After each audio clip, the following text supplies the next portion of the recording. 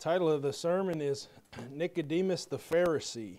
And so I want to really emphasize that point, and that's what the message is going to be about, is that Nicodemus here was a Pharisee. So we're going to look a little bit about what a Pharisee is and how that applies to us today. But to start with, the story raises a lot of questions. And in Iola this morning for Sunday school, we're going verse by verse through John, and so we looked at these things real deeply. I won't necessarily have time to do all that, but I do want to bring out a few thoughts here from this passage where we see Nicodemus, and somewhat of a peculiar character. Like in this Bible, to me, there's always been a lot of questions as to what happened exactly. So, one of the first questions you might have in this passage is why did he come to Jesus at night? Why did Nicodemus come at nighttime to see Jesus? Or I should say this, why does it emphasize that? It seems to bring that point out, that he came at night. And it seems like, what, does he just work a full day's job and then hey, I don't have time during the day, but at night I'll go ahead and talk to Jesus? Well, I think the Bible actually gives some pretty good insight as to why it was that he came to Jesus at night. So let's real quickly, I don't want to spend too much time on it, but real quickly give some background just in case anybody has this thought. We could kind of clarify that a little bit. Chapter 11, verse 45.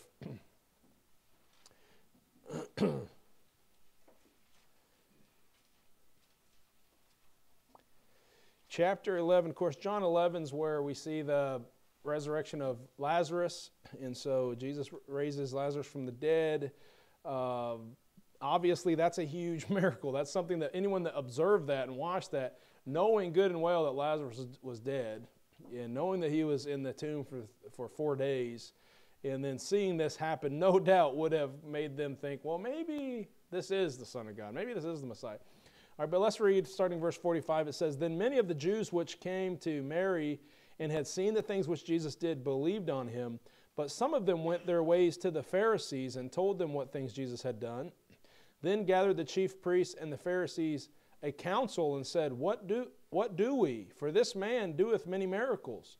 If we let him thus alone, all men will believe on him. And the Romans shall come and take away both our place and nation." It's real obvious by reading this what their problem was, like why they were afraid that people would turn to Jesus, And so I believe a lot of them probably in their heart said, this is probably the Messiah. Every evidence is there, but they're trying to make excuses. And so they're going to say things like, well, yeah, but he's from Galilee, and we know Jesus is supposed to be from Bethlehem. Well, yeah, he was born in Bethlehem, but, then he was raised in Galilee.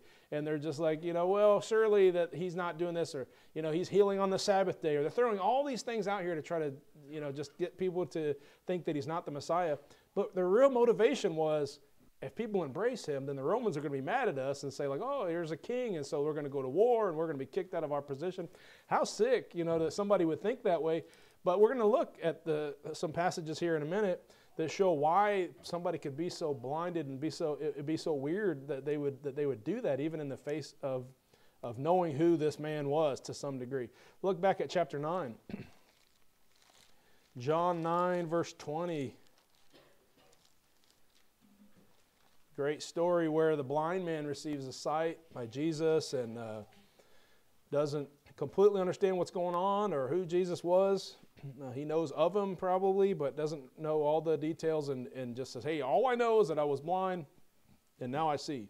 Of course, in this worried the Pharisees again, because they're thinking, oh no, now people are going to be following this Jesus. All right, so starting verse 20, chapter 9, verse 20, he says, his parents answered them and said, we know that this is our son and that he was born blind. But by what means he now seeth, we know not, or who hath opened his eyes. We know not. He is of age. Ask him. He shall speak for himself. And verse 22 says, and these words spake his parents because they feared the Jews, for the Jews had agreed already that if any man did confess that he was Christ, he should be put out of the synagogue. Therefore, his parents said, he is of age. Ask him. So you start reading between the lines and see like it was really big deal that they were, careful to openly embrace Jesus because of the fact that they're going to be shunned and kicked out of the synagogue and treated, family's going to reject them. This is why the preaching so much to the disciples was, hey, you're going to be hated of your own families and all this kind of stuff, because this is exactly what happened to those who followed Christ. And so I believe that this is a good explanation why Nicodemus comes to Jesus at night, hey, so that the other Pharisees can't see him coming, so the religious leaders of the day won't know that he came to him. But I think he came in all sincerity, really wanting to know from Jesus, what was going on here. So look at John chapter 3. So there was a man of the Pharisees named Nicodemus, a ruler of the Jews. The same came to Jesus by night and said unto him, Rabbi, we know that thou art a teacher come from God, for no man can do these miracles that thou doest except God be with him. Now this is interesting that I think it's interesting that he said, we know. Like, I don't think he was just, maybe he was a theologian, right? Preachers often say we, like we're going to preach to you today, and really what I mean is I'm going to preach to you. So sometimes that's what happens. But no, why did he say we? I feel like there were other Pharisees as well who were believing, like, wait a minute, there's something more to this guy than just like an imposter or something like that. There's something to this guy. So I feel like Nicodemus is talking on behalf of other Pharisees and other people who are wondering and questioning, like, is this really him? In fact, I'm going to throw this out here real quick. In John 3:16, famous verse, right? You're familiar with it. He says, what does he say? Okay. No, that's not the one I'm looking for. What I'm looking for is verse 7, sorry. But you understand the whole idea about being born again, and then he says, you have to believe in Jesus. Okay, but when he says being born again, and I don't know, I probably won't have time to explain this or we'll be here forever, but like I said, in Sunday school, I talked a lot about, I'll probably talk a little bit more about this in a minute, but he says, marvel not that I said unto thee, ye must be born again. Now, if you don't have a King James Bible, you would probably skip right over this because it goes from singular to plural. Marvel not that I say unto thee, ye must be born again. Well, who's the ye? Who's he talking about? Well, he's probably talking about who Nicodemus was referring when he said, we know that thou art a teacher sent by God. Okay, so it's kind of like he's answering, hey, you know what you guys need to do? You need to stop wondering, you stop questioning, you need to put your faith in me. And so this seems to be what's going on as Nicodemus comes to Jesus and asks him these questions. So somebody might ask, well, did he get saved? Did Nicodemus get saved? I personally believe that he did. I don't know if he got saved right here on this night, but I believe that he got saved. Now go to John chapter 7. This actually becomes very important in the message, to the message in regards to him being a Pharisee, staying with the Pharisees at least up until Jesus' death. We don't know what happened after that, but chapter 7, verse 50.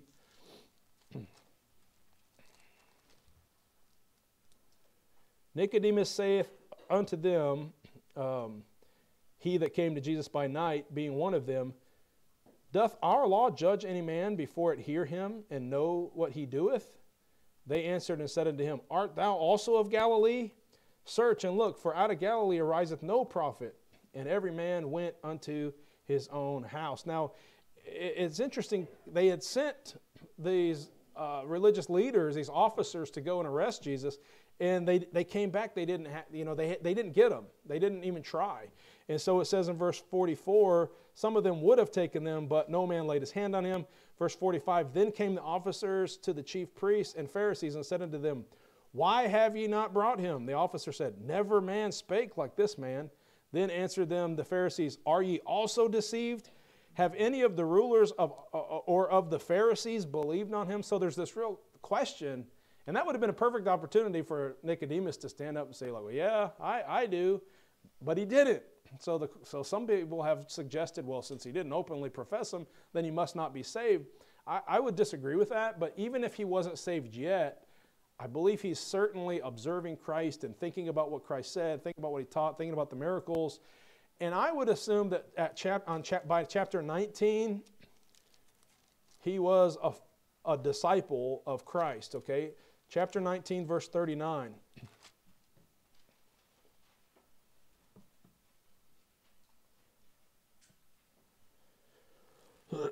This is after this is right at the burial of Jesus. After he dies on the cross, we meet a man named Joseph of Arimathea, verse 38. Well, look at verse 38 actually. Here's what it says. And after this, Joseph of Arimathea, being a disciple of Jesus, look at the next word, but secretly. So was Joseph of Arimathea saved? Like, was he a believer?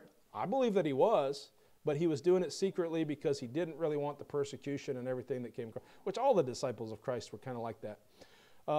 Then it says, let's see, verse 39, and there came also Nicodemus, which at the first came to Jesus by night, and brought a mixture of myrrh and aloe, about 100 pounds weight. And so anyway, so he was there at the burial of Jesus. We don't know beyond that. At the resurrection, is he one of the guys that Jesus appeared to after the resurrection? Is he one that continued to follow on in being a disciple of Christ? I hope so. I don't know for sure, but this is one of those many questions that I have in regards to Nicodemus. But the Bible does give us these 3 passages that talk about him. And we know it's him because it says, like, the one who came to Jesus by night. And it seems to indicate that he went on, to follow the Lord to some degree, albeit in secrecy. And that becomes important because many people might say, like, well, if you don't, openly profess Christ, then you're not saved. If you were saved and you were a part of such and such type of false church and you didn't leave that church and join a Baptist church, and you're not saved. And people will say all kinds of things. I disagree with that. And I think the Bible shows us that that's not the case. There are people who are saved and still living. And I'm getting ahead of myself. That's one of my points. So let's go ahead and talk about what a Pharisee is. We've talked about it a little bit. You kind of are familiar with Pharisees probably, but mostly in our society, when somebody thinks Pharisee, they think of just like a modern day, holier than thou hypocrite, right? Because that's the way everybody uses it. Like, don't be such a Pharisee. And there's a reason for that. There's good grounds for them doing that. But let me explain real quick what a Pharisee was. So the word Pharisee, apparently, I don't know, I didn't look really deeply at it, but apparently it means like set apart or separated.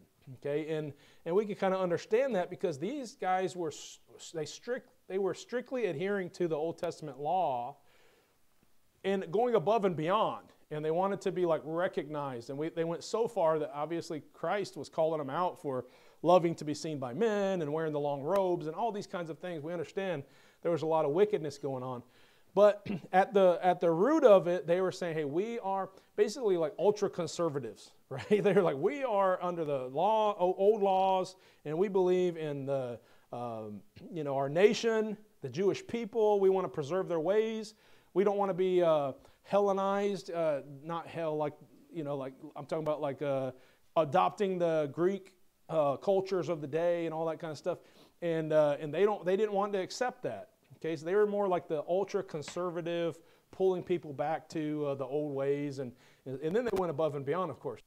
All right. Now there was another sect of I almost said Christians, but spiritual leaders of that day who were the other extreme. They were more like the liberals. Okay, they were the Sadducees, and they rejected a lot of what the Old Testament taught, and they didn't agree with a lot of those types of things. But they were religious leaders of the day, who we might think of as more like the liberals, and they adopted the culture of the day, and but yet they still were against Jesus. Okay, so you had the right was against Jesus, the left was against Jesus, and but these were the religious leaders of the day. Now we know that the Pharisees are the ones. Here's Jesus. We read in the stories of Jesus. We love how he's so gracious and so merciful. We love the story about where the woman who is supposedly caught in the act of adultery, and she's brought to Jesus, and he says, like, he who is without sin cast the first stone, and then go and sin no more. And we see all this mercy, we see all this love, and you can get to this point where you're like, man, did Jesus even preach against sin? Well, yes, of course he did. But mostly, and this is what the liberals today will say, like, yeah, but who he really preached against were those Pharisees. And so they'll make that application today, like, who we ought to be preaching about are those like super spiritual, holier than thou, people who have these strict separated rules and all this kind of stuff. Now, I would say that to a degree, yes, that should be called out. People who are, pushing doctrines onto other people and saying like, hey, you ought to be doing it the way that I'm doing it, to the extent of, these are the commandments of God, which they're really not. They're just traditional things that these people held to. But the fact that the Pharisees, look, there's a way bigger problem that the Pharisees have than just trying to obey the laws of the Old Testament, okay? The big problem was that Jesus called them out on is that they, number one, like I said, they were pushing those things onto other people. Like, you had to do these things to the extent that we do. But it went a little bit beyond that, is in that Jesus understood, he knew their heart, and probably they had a reputation around town even, of being hypocrites, meaning that they would say they're holy, and they would walk around in their long robes and nose up in the air and all that stuff. And when they gave their alms, they sounded the trumpet and they wanted everybody to see and did all these things. But they were wicked. They were doing all kinds of sin, but pretending as though they were righteous and holy and all that. But Jesus never called them out for going above and beyond and obeying the law. Even their strict, you remember that verse where he says, ye tithe of the mint and the cumin and all this, these guys are like so, they're so strict on this that they'll get out their spices and they'll divide them up. Okay, here's 10% and I'll tithe that. I guess that's what's going on. But what's funny about that passage is certainly we don't need to do that. We don't need to go to that extreme. But Jesus says, hey, you know what? These things ought you have done and not left the other things undone. Not the things the weightier matters of justice and all and mercy and all these. I don't remember the exact how the text goes exactly. But the point is that Jesus wasn't calling them out because they were strict, because they were separate, because they, were trying to be too holy, trying to look religious and all this stuff. Not necessarily. The problem was that they were hypocrites. They were pushing this onto the other people, and yet they were a representation of the Jews. Like, this is what people knew of the Jews, and their religion was what they were seeing from the Pharisees. And so Jesus, who had come to teach people true religion and to put their trust in him, is fighting these guys who are preaching all this heresy. And then on top of it, they are persecuting him and ultimately going to end up, getting him arrested and put on the cross. And so, Jesus is speaking out against them. But Nicodemus here, as a Pharisee, is going to represent this group of people who I want to talk about, maybe the Pharisees of the day, the religious people of today. And so a few points I want to bring about this, a little bit of a different angle from this story. But I want to talk about this. Number one, this is kind of a long sentence here, but okay. Even the most studied theologians don't understand spiritual things until their spiritual eyes are opened, okay? Even the most studied, the smartest, the wisest, most educated theologians of the day, they don't have a clue about spiritual things, okay? If their spiritual eyes haven't been opened, if they're still lost. And so go back to our text in John 3 and look at verse 9.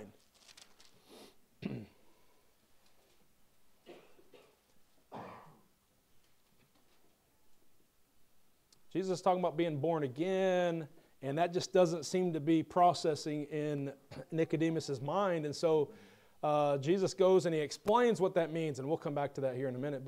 And then verse 9, Nicodemus answered and said unto him, how can these things be? Jesus answered and said unto him, art thou a master of Israel, and knowest not these things? Now, I don't think he's really rebuking him and saying like, hey, you should understand this. It's so easy.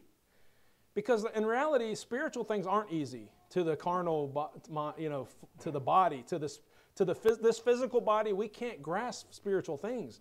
It's really hard. But I think the point that he's bringing out here is that, hey, let's make this clear. You are a master. You got your master's degree, right? Or doctor's degree, whatever. Like, you are a master of the laws and of this religion, and you don't even understand this thing. Well, hey, this is a really good point, because today, a lot of people will say like, well, you can't just. You've probably heard this. You can't just read through your Bible and not think about what you're reading and not study it. Okay. Now I disagree with that. I think everybody should read their Bible. I think reading from the front cover to the back cover every year. I think it's an excellent practice. I think it's really good to do that way. But some people will say, like, you can't do that. You're not going to learn anything from it. You need to study it, okay? Now, I'm all for studying the Bible, comparing Scripture with Scripture, and there's lots of ways to study the Bible.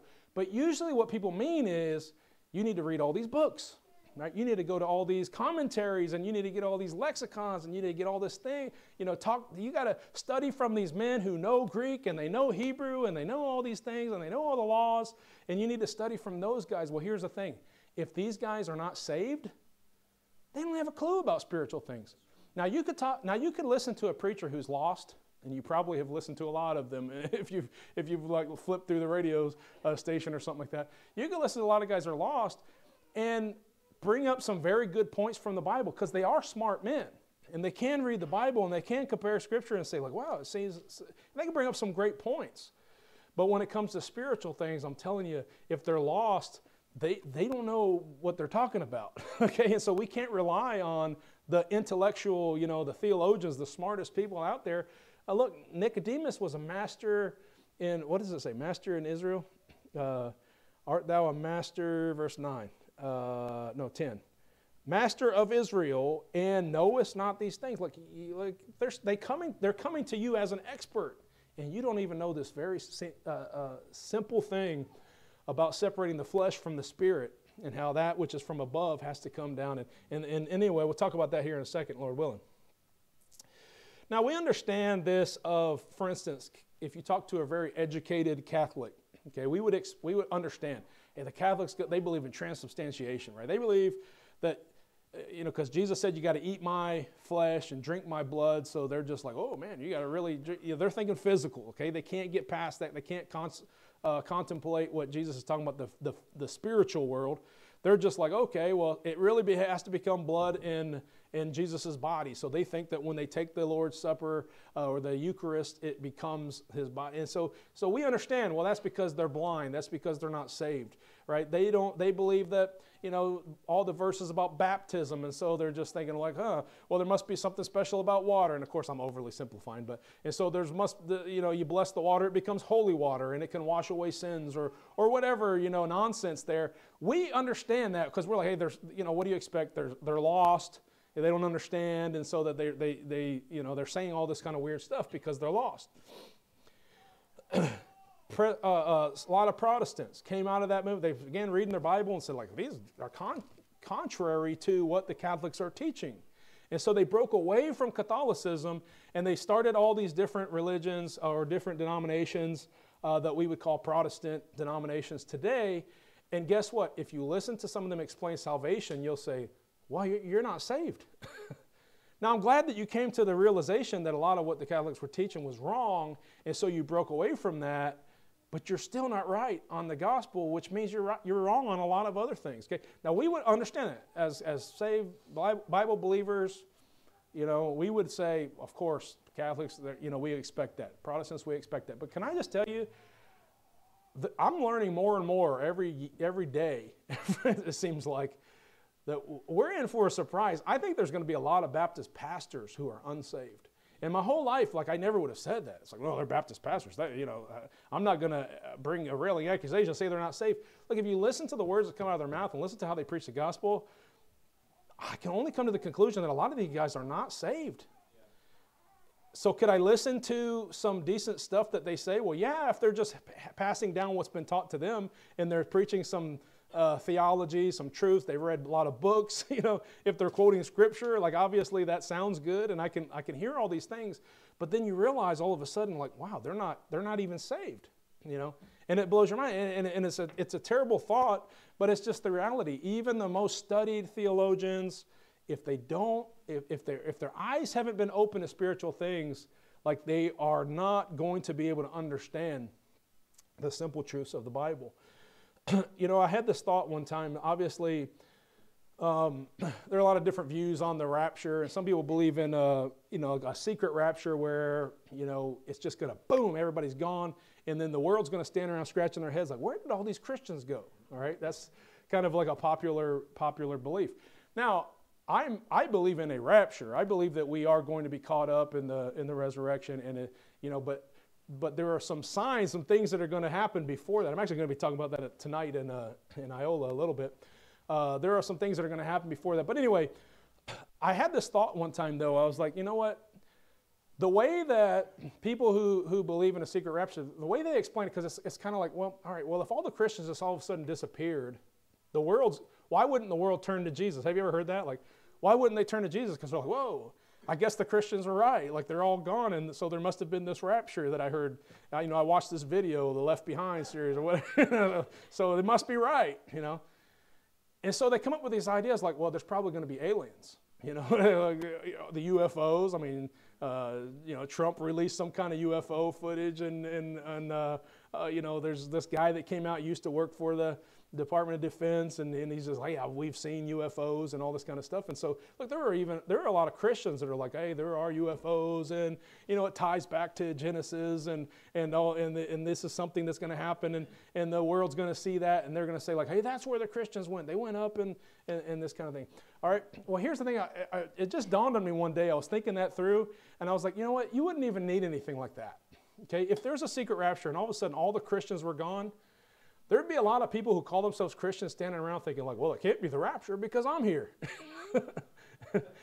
And there'd be a lot of people saying like, well, it can't be the rapture because so-and-so is gone and we know he wasn't saved.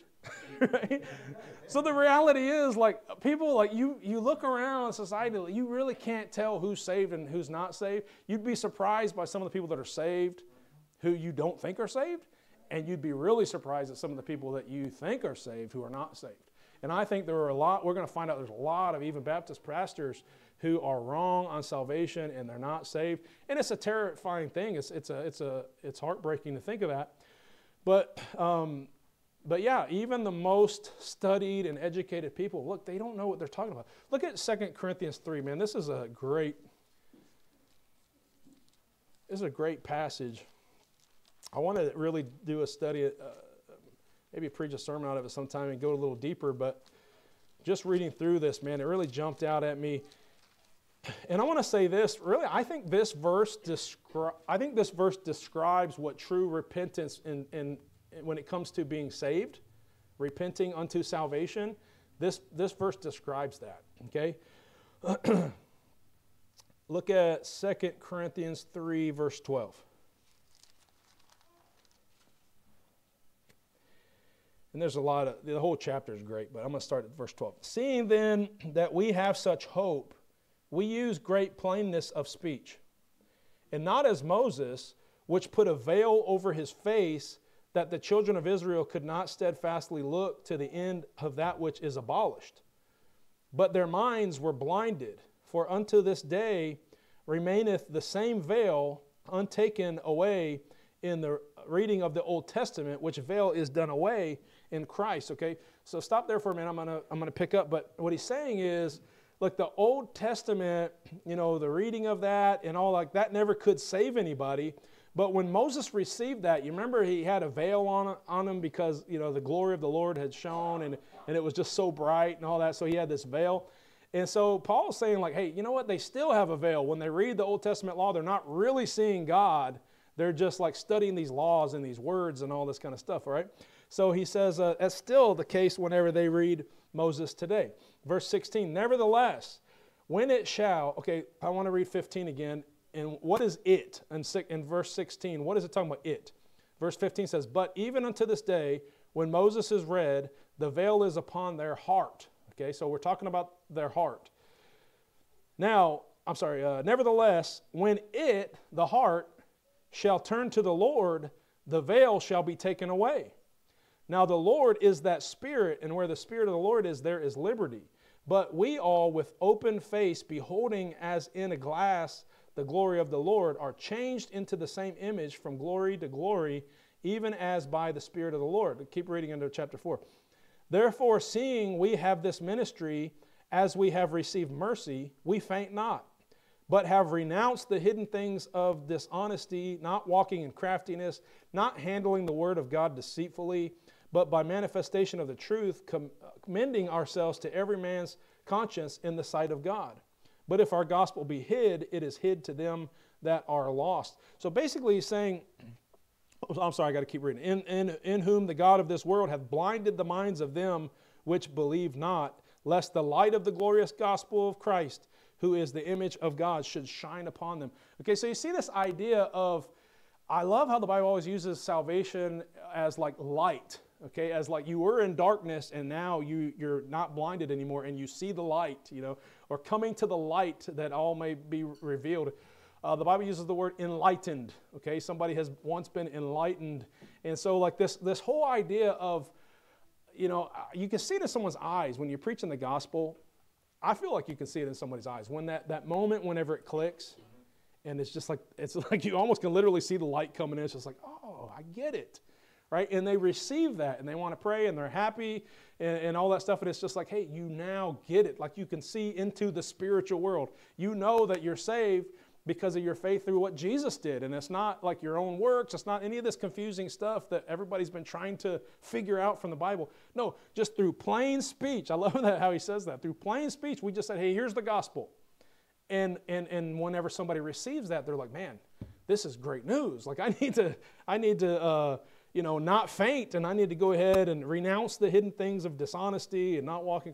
And so true repentance really doesn't have to do with turning from the sins, okay, and I think everybody in here agrees with that. But this repentance is that my heart was hardened, had a veil over it, and then whenever it turned to God, it was open-minded. Let's say you're open-minded to receive like this plain speech, and then it turned to God, and then all of a sudden like there's this enlightenment that happens, okay? So a lot of even intelligent theologians and scholars and all that, they still have that veil over them. They have not been saved, and they haven't opened up their spiritual eyes. They're still living in darkness. Okay, so Jesus gives this very clear explanation. Go back to John 3.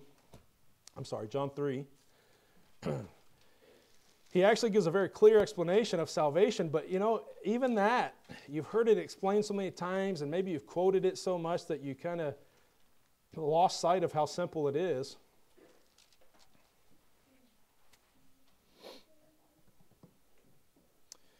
But, he takes him from the first part of this passage where he's clearly saying, like, hey, you're thinking about the flesh. You're thinking about, hey, there has to, can I go back in my mother's womb? You're thinking of all these kind of things. He's like, but no, actually being born again has to do with that spiritual person.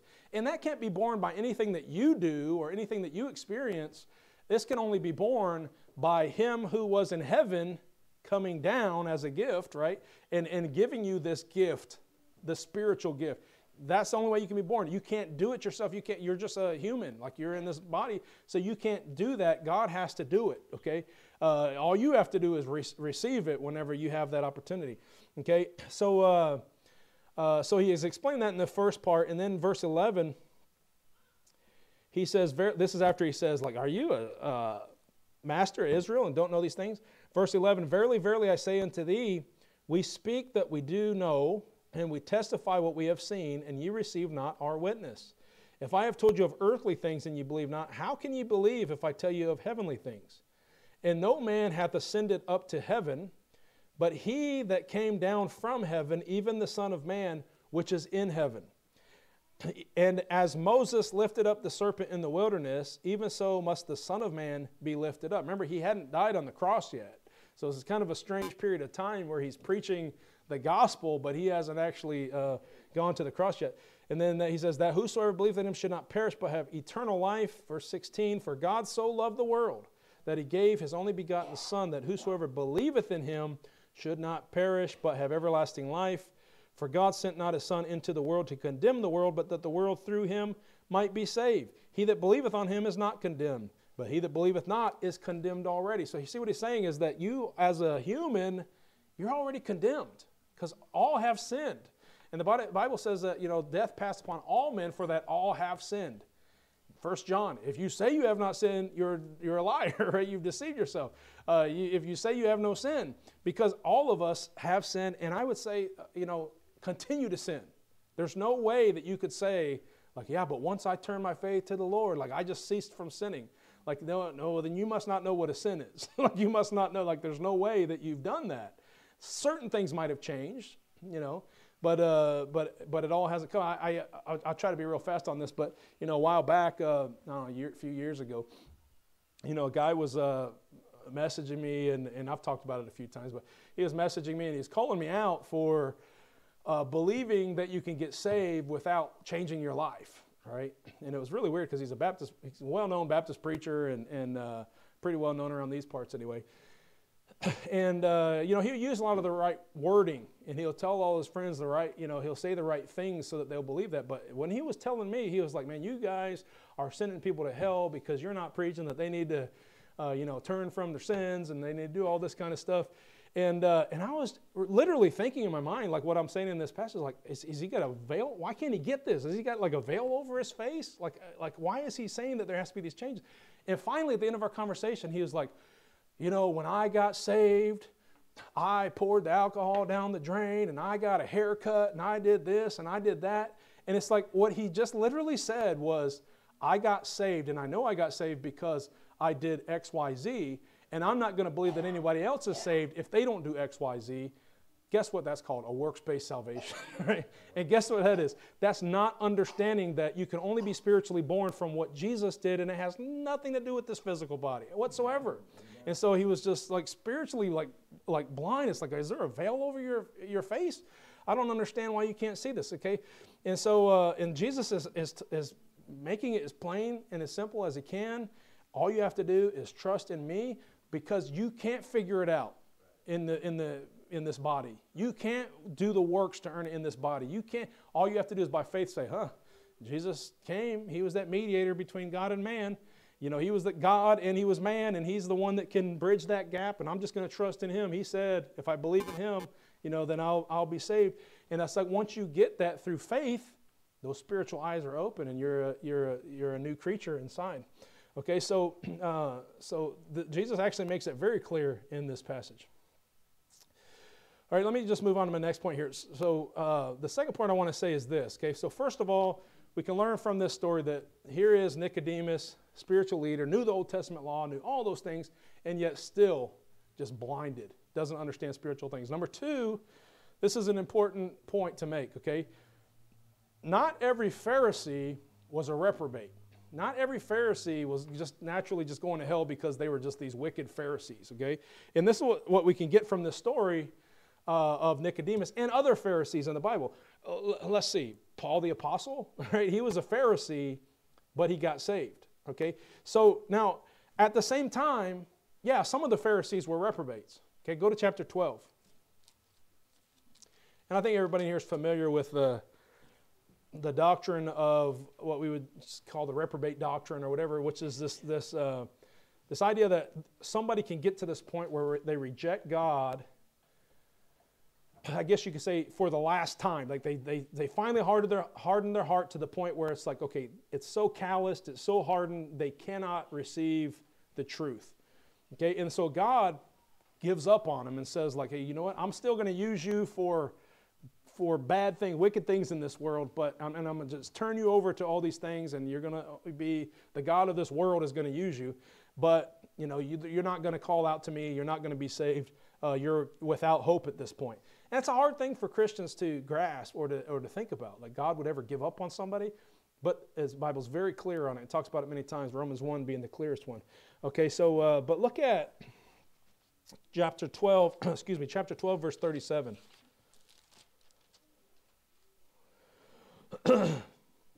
But though he had done so many miracles before them, yet they believed not on him, that the saying of Isaiah the prophet might be fulfilled, which he spake, Lord, who hath believed our report, and to whom hath the arm of the Lord been revealed? Therefore they could not believe, because that Isaiah said again, he hath blinded their eyes and hardened their heart, that they should not see with their eyes nor understand with their heart and be converted, and I should heal them.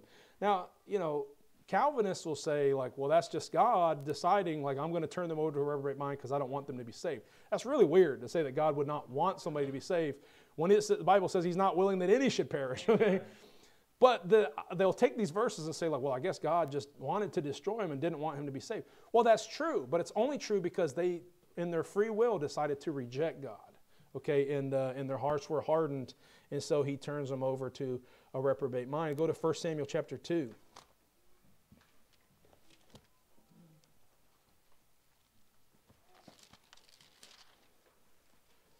1 Samuel 2, verse 25.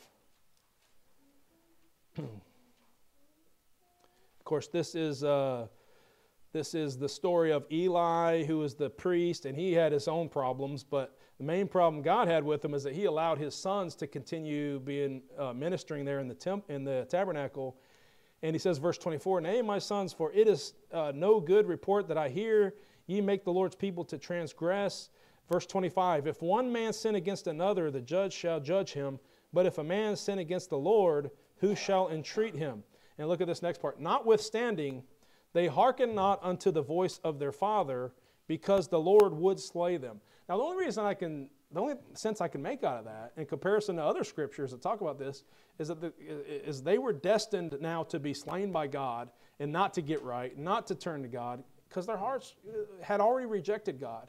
And we can see that in the earlier passages. We can see that with all these guys. We can see that with Pharaoh. We're not going to take the time to go there. But Pharaoh, Moses is trying to say, hey, I've talked with God, and he wants you to let my people go and all this stuff. And Pharaoh's like, who is God that I would obey him? Who is God that I would hearken him? And he totally hardens his heart. And so later on, when the Bible says God hardens his heart, it's like, well, yeah, but he had already rejected God. Okay, so now God's doing what Romans 1 says, turning him over to a reprobate mind.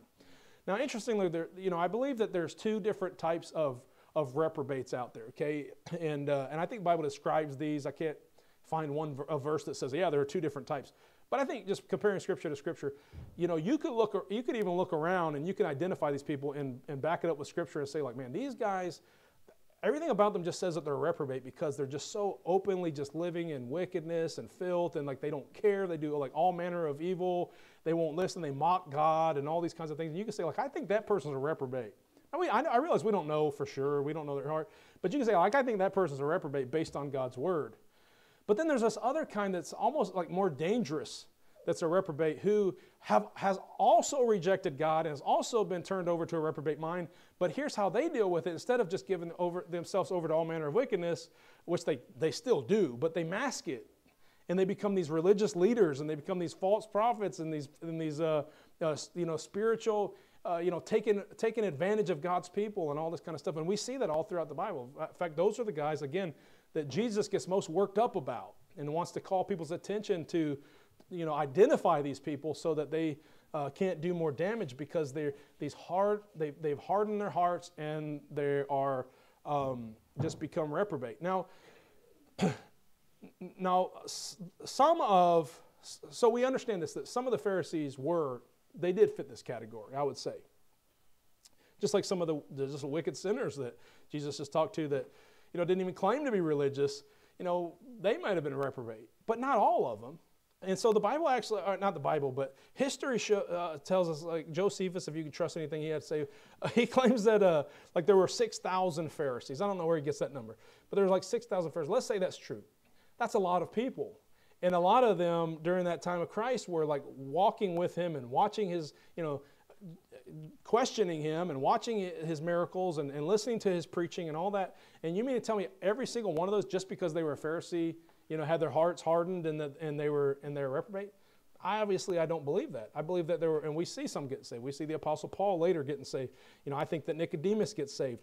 And so this is in fact, Philippians 3:5, Paul says he was the Pharisee of Pharisees. Like, he was just hardcore. Like, he kept all the laws, and I bet you he tithed his cumin and mint.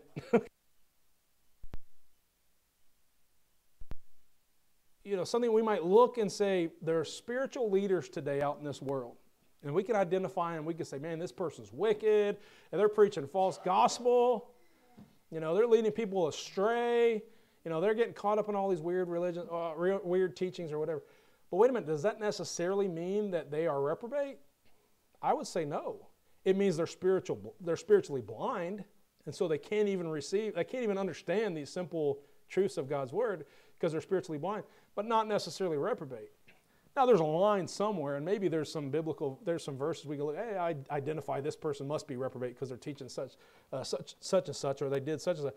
But I'm just saying that just because somebody is this very intelligent person who's leading others astray with this false teaching, right? Because that was going on a lot, and it has always gone on a lot. They just need to have their spiritual eyes opened, okay?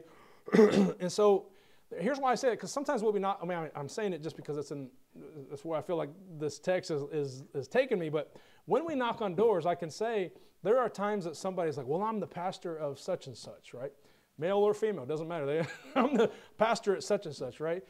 In my heart, like, or in my mind, I should say, a lot of times I'm like, all right, this person's like, nah, this is a lost cause. Like they've already got their mind made up. They know what they believe. I'll just say a couple things and I'll be like, have a nice day, and I'll just go on. But you know what? That person could honestly be seeking the Lord. To some degree, you could be that person who's supposed to show them like, hey, no, you're wrong on this. And I know I'm not, I don't have as many years in the ministry as you, and I don't have as much, Bible education as you, but let me show you what the Word says. It's quite possible you could get those people saved. We've had people out soul winning get pastors saved. It's definitely something that we shouldn't give up on them and just be like, well, every person that's not preaching the right gospel, I'm just done with them. No, in love, show them, try to win them over and say like, hey, here's what the Bible teaches, and I just want to make sure that you understand this. And you could lead somebody to the Lord who has just been blinded and hasn't yet realized this is the truth. Okay, the last point is this. I'll be real fast here. Okay, not every Pharisee will immediately walk away from other Pharisees. Okay, we see that Nicodemus is still hanging around these other Pharisees and still kind of like secretly following Christ, but still, hanging out with these people. And I hate it, and it bothers me, and honestly, I don't even completely understand it, because, it's not really that hard. I don't know, maybe there was a time where there was, but at some point in your life, you get to this point like, hey, what's right is right, what's wrong is wrong. Okay? And if I've been shown the truth, and I know this is right, and people are going to just like shun me or not want anything to do with me because I'm preaching the truth, like just the situation that I'm in, maybe just the support of a family, I don't know what the case is, other friends that are like-minded or whatever. Like, I don't understand the problem. Just walk away and let those people go. But the truth is, not everybody has the ability to do that. I mean, everyone has the ability to do it. Not everyone does it. Okay, some people, maybe they're religious. They're involved in some kind of religion, teaching false gospel or whatever. And you've talked to them. All right, here's an example. Like this, several times this has happened. You're talking to somebody and they say like, well, yeah, I go to the Catholic Church.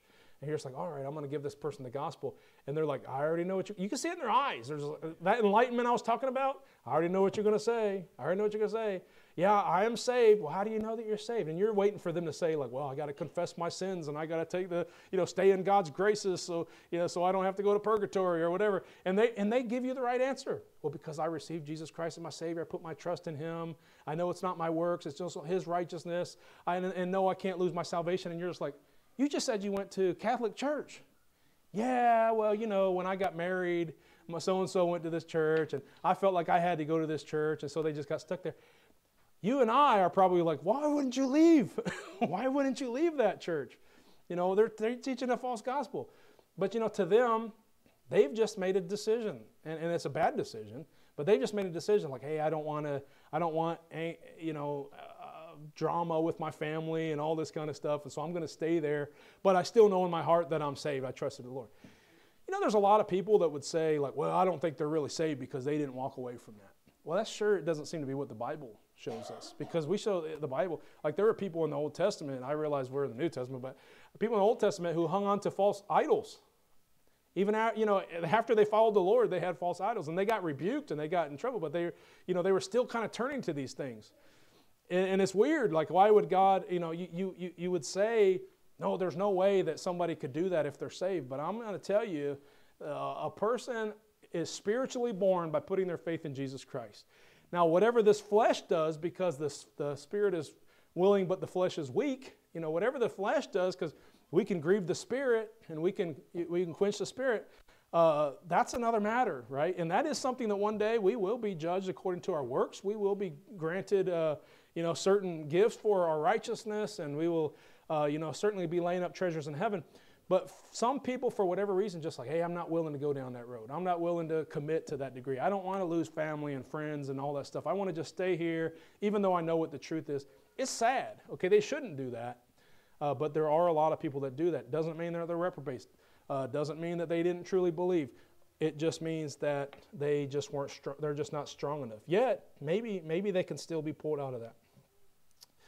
So it is true that much of Jesus' anger was toward the religious rulers of the day, and he didn't like false doctrine. He didn't like people using the Lord's name in vain, or using religion as a false platform. And we shouldn't be happy with it today either. Like, we should be upset about those things. Last week we talked about having a zeal for God's house, and we should have a zeal. It should upset us.